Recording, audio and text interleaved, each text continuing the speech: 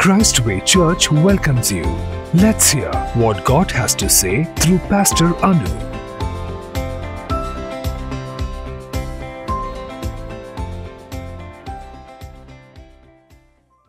Praise God. God bless you. It's my honor and privilege to welcome you all in the name of Lord Jesus Christ. You have to learn this principle. There is joy in our journey, life journey. We have to enjoy our life journey, and we always have something in our lives to destroy our happiness, we all know. Your mind keeps telling you, no way your life is going to improve, isn't it? Don't listen to your voice from inside. Keep walking in God's ways and keep prophesying God's promises on you purposely. Your time is coming. That you have to do purposely. Hallelujah. Our subject today is practice to rejoice at all times. That brings your victory. Life is far from easy. We can carefully plan things out and take precautions, save money, but bad things just happen. We can lose a loved one, suffering surrounds us, and there is no way of avoiding pain completely. Job 5:7 says, man is born to trouble as sparks fly upward. As sparks inevitably fly upward from the fire, people will surely encounter trouble in life because of their sin nature. This natural corruption is the reason a person needs to be born again and baptized. A person needs to have a Savior, or his life struggles continue mysteriously. He himself doesn't know what is going to happen or what he is facing in front of him. Regardless of what we are going through every day, we are commanded in Christ to rejoice always. Philippians 4:4, 1 Thessalonians 5:16. Though it may look an impossible command to obey, we understand about God, or if we understand how God works, it will be possible to find a way to rejoice. As His children, God promises His care, His solutions and guidances for our life problems, and He will give us a peaceful and prosperous life. We should have trust in God. God doesn't promise to shield us from the possibility of being hurt and being painful in our life. That you should understand. Jesus told, in this world you will have trouble. Many people will think, now I am in Christ, I will not face any problem. Jesus didn't say that. As sparks fly upward, we will have troubles. But if we keep walking in God's ways, we will have solutions, we will have peace, and we will have favor of God. That is a different life that you should choose to live. 1 Thessalonians 5:16 through 18 state, rejoice always, pray continually, and give thanks whatever happens. Unsaved people don't rejoice in the Lord. They don't pray continually and give thanks at all times because they don't know. Isn't it? And religious people, sometimes they pray when they feel like they give thanks to God. Or 31st December is their Thanksgiving day, or they will have a special Thanksgiving day. That day they will give thanks to God. But children of God should rejoice always, pray continually, and give thanks whatever happens. This you have to practice. You have to keep practicing. Otherwise, your life is going to be miserable. Hallelujah. Let me tell you a statement that may surprise you. If not, it may be impossible for you. That is, there should not be any circumstances or event that can diminish our joy, prayer, and thanksgiving. And if all the three are missing in a child of God is sinning against God. If all these three are missing, when? Not when everything goes good. All the time. Especially in our miserable conditions. Hallelujah. Now some of you will doubt about Romans 12:15, which says, rejoice with those who rejoice and weep with those who weep. They are simply saying, show compassion, empathy, and sympathy with people. They are outward emotions. Inwardly, you should always have joy. Yes, we should show sympathy to the people. Yes, we will be grieved by the things that we see. But There should be a joy inside always. That is joy in the Lord. People of this world doesn't know about this and they don't practice and they don't have this, but the children of God should practice to have the joy of the Lord in the heart of them. 2 Corinthians 6:10, Paul says, so sorrowful, yet always rejoicing. That should be our testimony. This is Paul's testimony that he obeyed this commandment as a way of life. Even though he was grieving with sorrows of others and sorrow over the failure of believers in the church, many believers fail to continue their faith. That is really sorrowful, isn't it? They will accept Jesus Christ. When they find life is hard and troublesome, many lose their faith and go away from God. They will think that there is no God, or they will say that this God is a cruel God. It is so pathetic to see such people, especially for a pastor.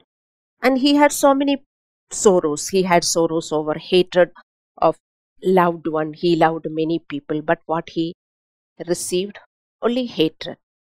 And sorrowing over dishonor, abuse, and so many things that he faced as a minister of God. And all these kind of emotional experiences never touched his joy. He says, rejoice, always rejoice. Sorrowful, but rejoicing. That should be our testimony. The reason why God commands us to rejoice always, there is a purpose behind that. We should understand why God is telling us to rejoice always. Rejoice always. That means right now, today, with the situation that you are going through, with the difficult family you are in, with the difficult job you are in, with whatever you are going through, you can rejoice. And you have to. As a child of God, if you are not doing that, you are sinning against God, you should understand. But if this joy isn't connected with those circumstantial things, then where does this joy come from? How we can be joyful or how we can rejoice at all times? One hint we can find in 1 Peter 4:13, which says, rejoice to the extent that you are partaking Christ's suffering. Paul is telling, rejoice to the extent that you partake of Christ's sufferings. What does it mean by partaking Christ's suffering? How can suffering be rejoicing? Rejoice to the extent that you are partaking Christ's suffering. The question is, are you ready to partake of Christ's sufferings? You may be thinking, I have so many sufferings. Now I should carry his suffering also. Listen to me very carefully. Christ's sufferings were those suffering he experienced not to sin. Hebrews 4:15. There is joy, peace and healing in Christian life when we suffer evil, doing good. When we suffer evil, doing good. This is Christ's suffering. A life of victory and success will always give everyone joy, isn't it? If your life is successful, you are rejoicing. Oh, I have so much of success. I have good education. I never failed. I am just going step by step. Good job, everything. So you will be so happy and you have bought one house, car, again, earning so much. Somebody will say that, look at the life of success, isn't it? So that will give you joy.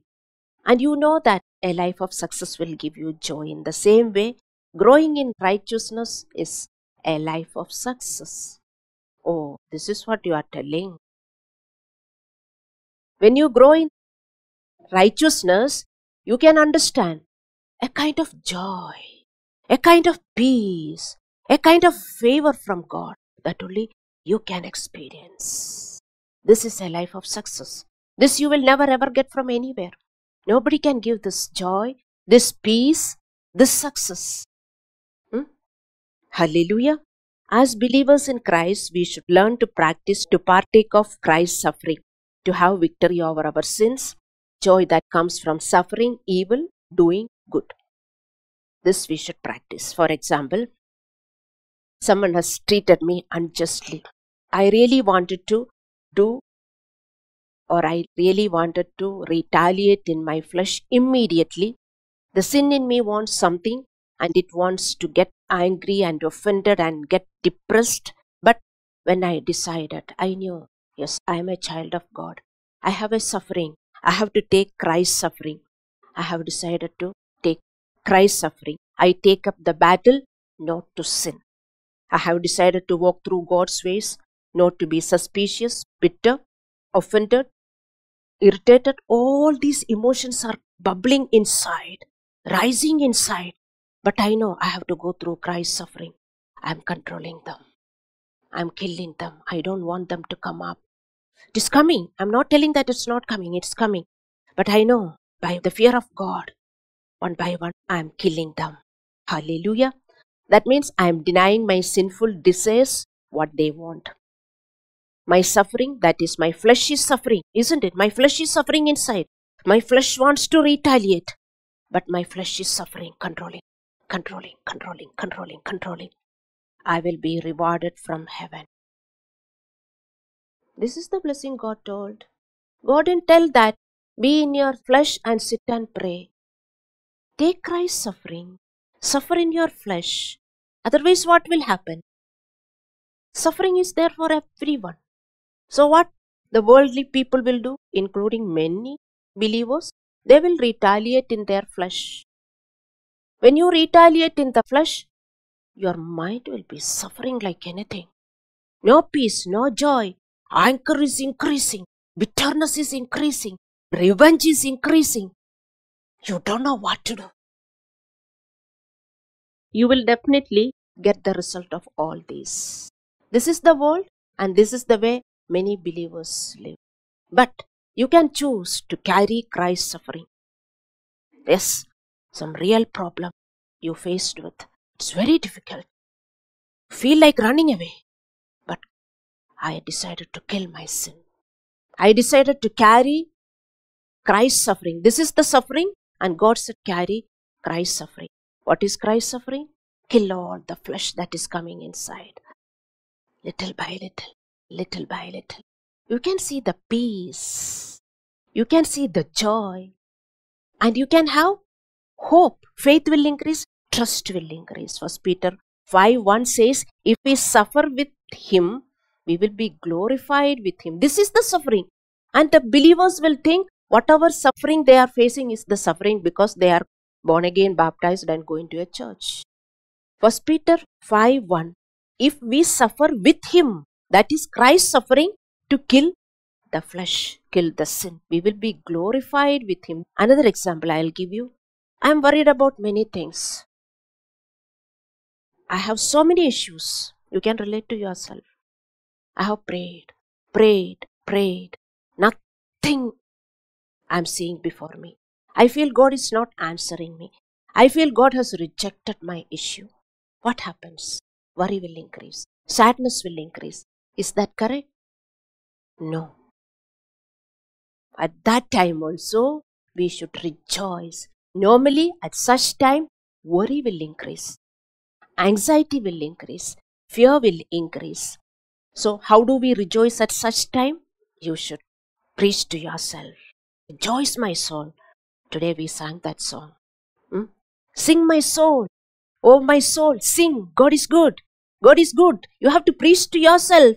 When you are depressed, when you are sad, when you are worried, you have to preach to yourself. You have to encourage yourself. You have to encourage your soul. God is a good God. He will never leave me, never forsake me. Oh, my soul, rejoice. Oh, my soul, rejoice. Oh, my soul, never be anxious. You have to preach to yourself. Psalms 103:1. All these process you have to go through. Chumma sit and daydream and pray, nothing will improve. You have to do some work with God. This is called spiritual work.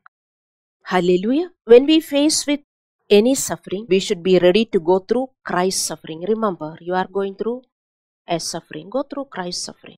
But many of you will forget, or you are not ready to go through Christ's suffering. You should not retaliate in your flesh. What happens? You should know love, joy, fruit of spirit should increase in me. Love, joy, peace, patience, meekness. I am very rude. I should control. I should not speak like in my rudeness. I am not faithful. I don't have any self-control. control, control, control. This is Christ's suffering. Hallelujah. We need daily commitment for this. A lot of prayers we need. That's why we are together in church. Church is called a place of prayer, God's temple of prayer, a place of prayer. And we ourselves are called God's temple. God's temple is a house of prayer. You should have a lot of prayer. You should pray for each other because we are all going through the same suffering. It's very difficult to control our flesh. First of all, you should know the way you are retaliating is wrong, isn't it? You yourself should understand your wrong characters. It is wrong. And that is going to reward you even if you are leaving Christ and church and going and living in this world. Please, believers, understand. Many believers left the faith, left the church. They have gone to the world thinking that God is not blessing me because they have not lived this life. They have not gone through Christ's suffering. They are only seeing suffering after suffering and they were only praying. That is the reason. We have to go through Christ's suffering. Paul says in Romans 5, 3 and 4, we rejoice in our sufferings, knowing that suffering produces endurance, patience. Endurance produces character, character produces hope. Sanctification is a process by which we are made holy, and all forms of struggles and sufferings are therefore a purpose. Every pain we go through, a purpose is there for that. What is the purpose? Your sanctification. You are not ready. You will only retaliate at that time. You will burst out. Stop. Stop it. Learn to live Christian life and be blessed. I want some people to stand with me. To live this life and show that God is living for us. And to show many blessings that no eye can ever see, no ear could ever hear, or no heart could ever understand. Such blessings children of God should receive, enjoy. Are you ready? You want that, but you are not ready for Christ's suffering. If you are not ready for Christ's suffering, world is going to give a good life. Youngsters, you think that this is a restricted life. In which way this is a restricted life? Come and tell me. I want to know. I really want to know, youngsters, how Christian life is a restricted life. You should not enjoy the sins of the world. You can enjoy the world rightfully. Sins of the world, you should not enjoy. That's all. The world, how it enjoys, they want to boost, they want to gather together. Gathering together means one bottle has to be there. Otherwise, what enjoyment? Isn't it?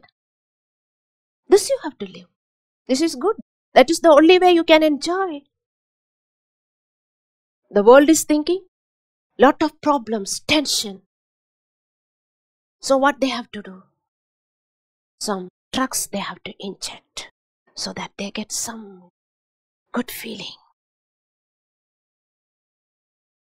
This is the way you have to enjoy. In which way Christ is restricting you? I want the youngsters to come and tell me. I will explain. Christ is only restricting the unrighteousness of the world. Live a righteous life and sex. You want to go with your boyfriend, girlfriends, dating? No. This is the enjoyment. You want to hang around with such people and enjoy the world? No. So you think, oh, Christ is restricting me.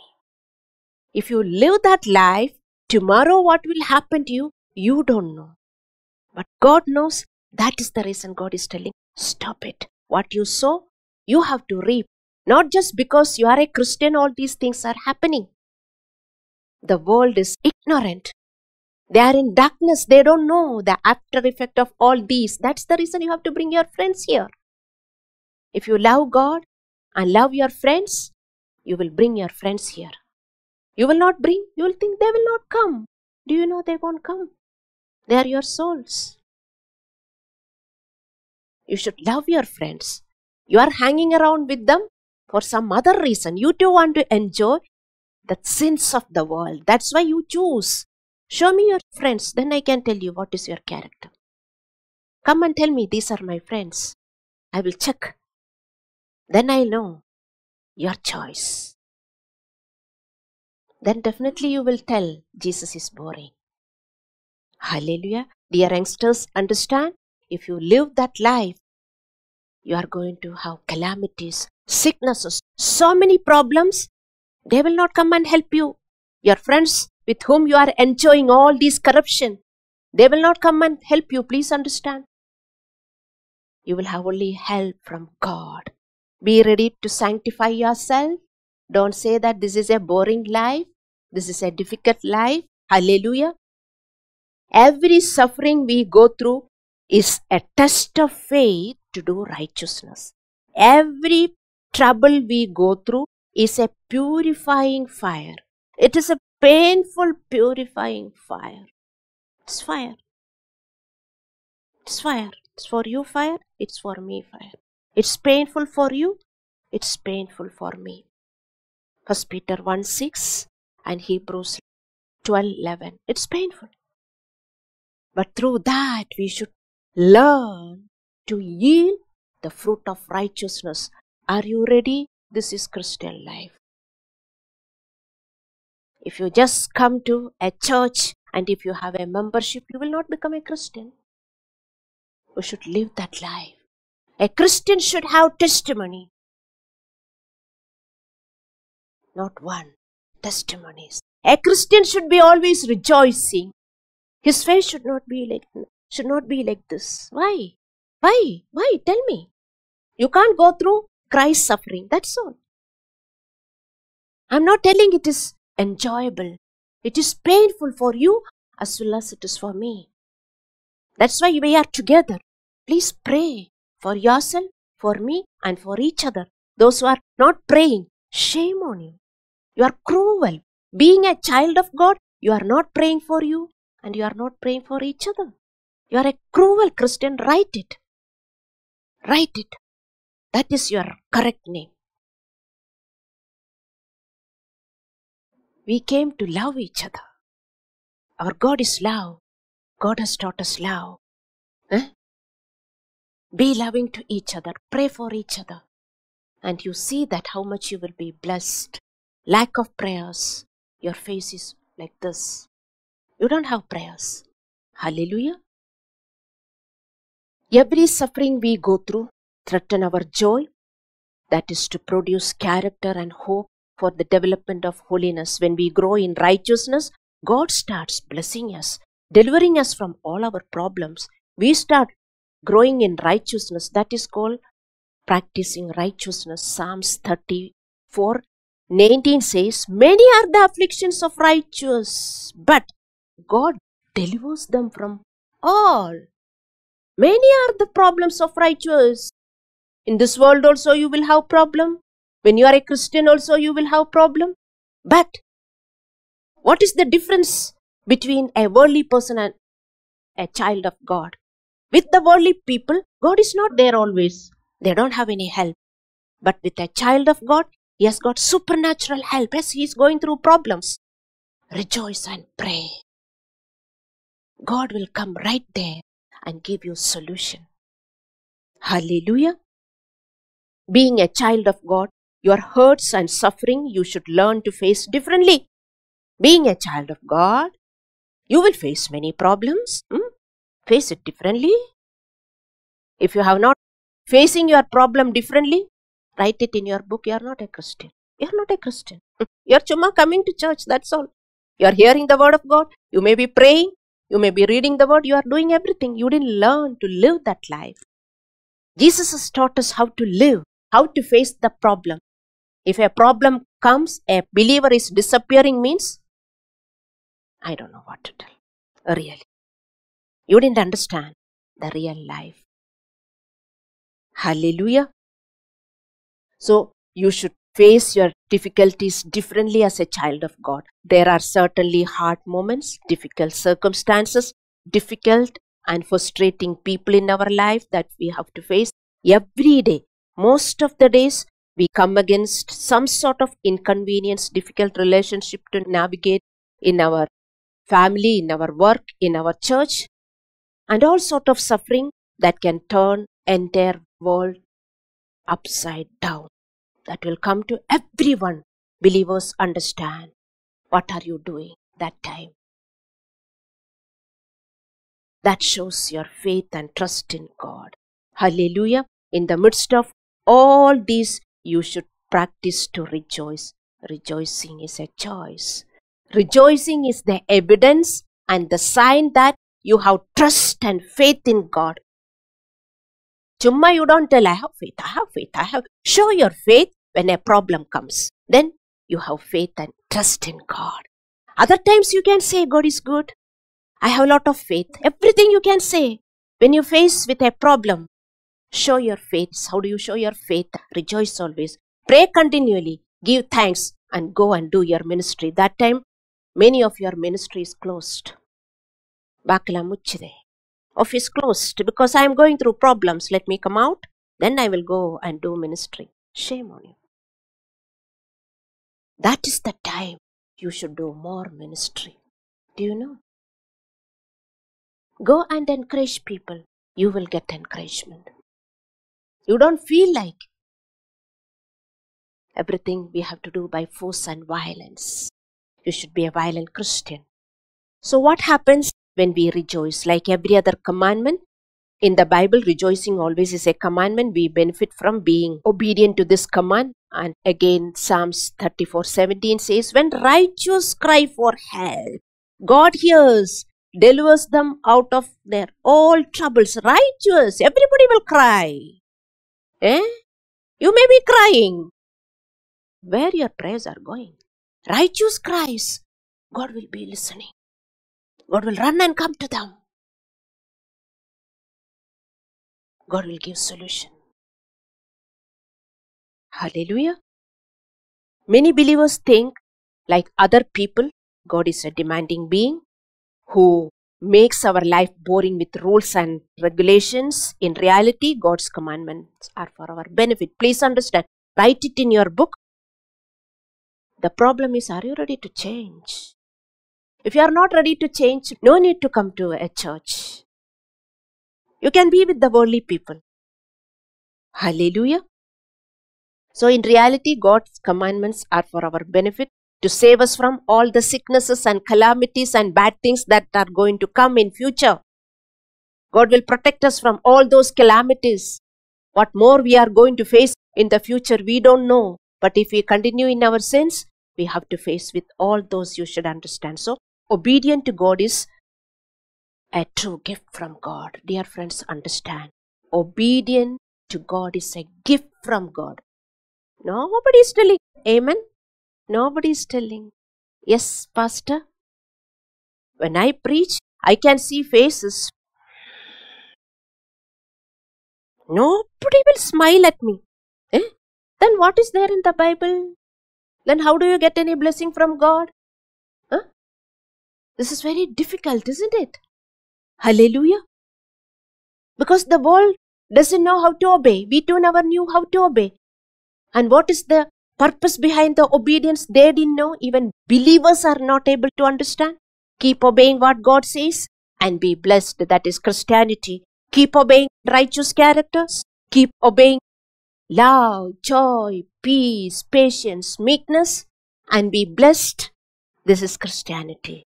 Hallelujah. So when you don't choose to obey this commandment, what happens? Oh, so you are telling, no, this is very difficult. How can I rejoice? I have tried many times. So if you don't rejoice, or if you don't choose to rejoice, what happens? I will explain to you. When you get a bad news, or when you face with any problem and upset you, it's easy to slip into anger first. Then negative mindset, which comes with the belief that you are not going to recover from that problem. Your mind will tell, my situations are going to become worst, isn't it? Yes, I know. That's why many are absent in the church many times. That's the reason many are doing ministry when you go through problems. I know. Because you are hearing your mind, not the mind of Christ. Your born mind you are hearing. My situation will never improve. I'm going to have much problem. Hallelujah. So it's often our thoughts, not our circumstances, cause us to sink in our troubles. Write it in your book. It's often our thoughts, not our circumstances, cause us to sink in the problem. Your negative thoughts, your attitude is causing you to have much misery. Our thoughts have power and can easily begin to run our lives when disappointment crushes our dreams, when people hurt us and anger us, when problem seems overwhelming. It is easy to lose joy, caught up in the negative thoughts and feel negative feeling. Fear, anxiety will increase, isn't it? If you don't obey this commandment, this is what is going to happen. Did you get me? At the same time, your problem will definitely increase. Write it, your problem, what you are fearing is going to increase. At the same time, you have chosen to rejoice. What happens? Oh, I will carry the suffering of God, I will rejoice. When you start rejoicing, trusting God, you feel the love of God, you feel the care of God. You have never experienced. You feel the peace of God inside. You feel hope. Everything will change. The whole atmosphere will change. Understand, my dear friends. The whole attitude will change. You will have hope. Two things you can choose. Rejoicing is your choice. Hallelujah. So when you choose to obey this commandment, to rejoice in your loss or bad news, you feel that comfort. You know, yes, I will not sink in this problem. That faith, nobody can give you. That is the faith directly from heaven. Hallelujah. Nobody can shake you. And you will only speak the faith words thereafter. But if you don't obey this one commandment, you will be sinking in your problem. You will speak all the negative. ಏನು ಚೆನ್ನಾಗಾಗ್ತಾ ಇಲ್ಲ, ಆಗುವುದೂ ಇಲ್ಲ, ಏನು ಉದ್ಧಾರ ಆಗುವುದಿಲ್ಲ. You will never get faith. If you don't get faith, what you get? Fear. Only two things can lead in either faith or fear. If you have faith, you will rejoice always. Hallelujah. So, God has something bigger in store for us, you should understand. With every problem, write it. This is another point. You can remember whenever a problem comes. With every problem, God have a bigger plan for you. With every problem, you are not getting. Why? You are sinking in fear, not rising in faith. You are blaming God. You are irritated. You are angry. You are angry at people, angry at God. God has a greater plan. Understand, my dear friends. Hallelujah. So, if you don't feel happy about what you are going through right now, trust Him. Thank Him for what He has done and doing. Don't grumble. Don't murmur. Don't be angry over bad things that are happening to you. And I want to stress this point. You should know why it is possible to obey this commandment to rejoice. Is it possible? It is. It is possible to rejoice always. Those who are having this face, listen to me. You can rejoice always. If you know the benefit, if you know the purpose, hallelujah. James 1:2-4 says, every trial is a test of faith to produce patience to character, that is self-control. When we are past those tests, exercising self-control, that will produce character, then only we are real children of God. Many people will only preach and hear God is love, God is love, God is love. God is love. If you say God is love, and if you are loving God, obey God's commandments. If you are rejoicing and growing in the righteousness only, you are a real child of God, a genuine child of God. Then only you are saved. Then only you are a saved person. Not everybody who is coming to church is saved. Not everyone who has taken baptism is saved. Not everyone who has taken baptism and coming to church will reach heaven. Don't think that everybody will go. Not everyone who has taken baptism and coming to church will get all the promises that is written in the Bible. That's the reason people are getting frustrated and leaving the church. Hallelujah. Then only you will be saved. Then only you are perfect and complete. James 1:4 says, you will be perfect and complete. James 1:2-4 says, count it all joy when you face with many troubles, knowing that those troubles are testing of your faith to produce patience to character. Then only you are complete. Then only you are a real child of God. You may say you are a child of God, but for God, you are not. And don't think that if you don't grow in righteousness as a child of God, God will bless you and you are a good child. Some people will think it's option that you have to obey. Romans 2:8 says, those who are self-seeking and do not obey the truth, but obey unrighteousness will have wrath and fury. Believers will not have wrath and fury from heaven. Those who are self-seeking do not obey the truth. This is written for believers. Unbelievers will not believe and obey the truth. If believers are not obeying the truth, they will have wrath and fury. And 7th verse is telling, those who by patience, well-doing, seek for glory and immortality, for them God will give eternal life.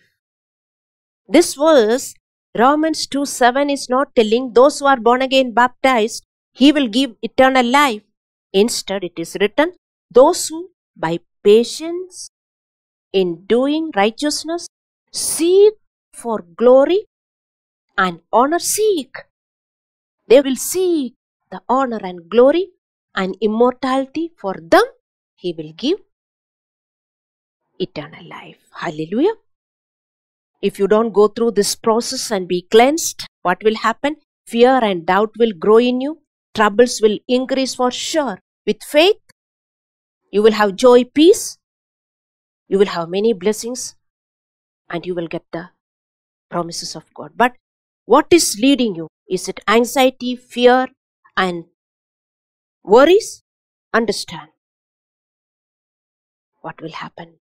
Trouble will only increase. Your fear will only increase. Hallelujah. You have to go through this process. You have to go through the process and they are the tests to grow in righteousness. You will grow in boldness. Those who are growing in righteousness, going through the painful fire and become holy, they will become bold as lion. I told you, their faith will increase.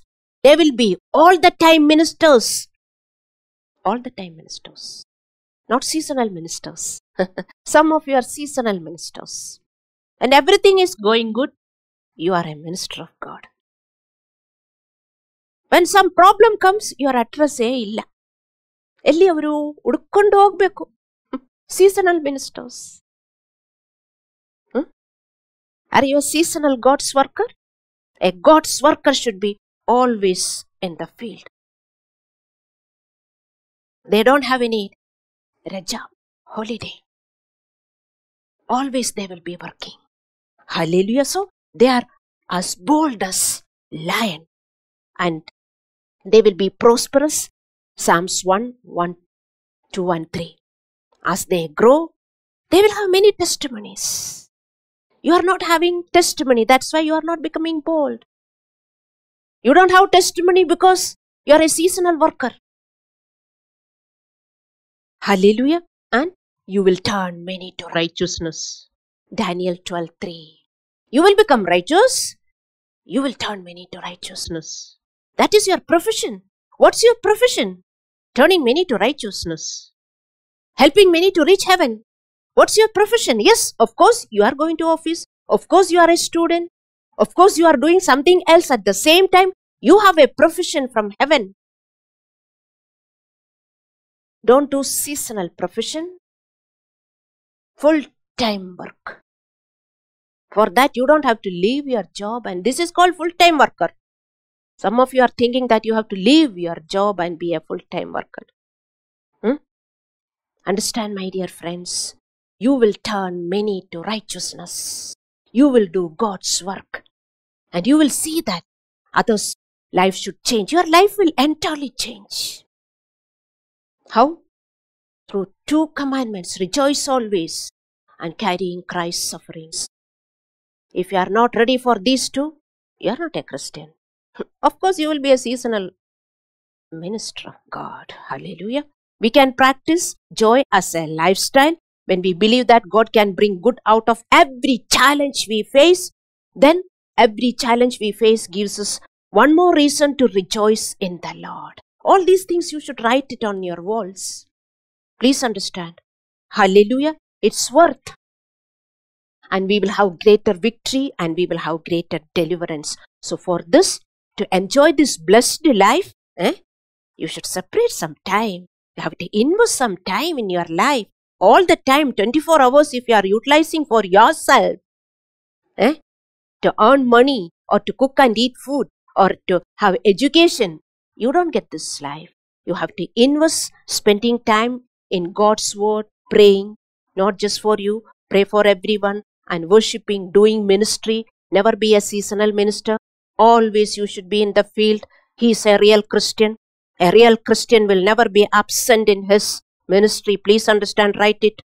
Never be absent in his ministry. Always it will be bubbling to bring somebody to church or to encourage someone to Lord every day. Every day's work, not that weekly work. Some of you are doing weekly because weekly holiday you get. I can see the report that day. Other days, no. Absent. Seasonal workers. Hallelujah. And you should be serving. You should be doing ministry. And you should surround yourself with the biblical community. All these are essential to equip us to respond with a deeply rooted joy when trouble comes. Rejoice always. Rejoice in the Lord. Dear friends, obey this commandment and enjoy the benefit of this commandment. Let's close our eyes in prayers. Hallelujah.